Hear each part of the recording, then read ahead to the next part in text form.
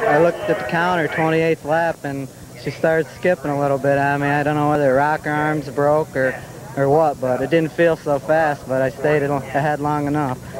You and Danny Johnson had a battle in the beginning, and Danny got away. Could you have caught him if he hadn't have broke?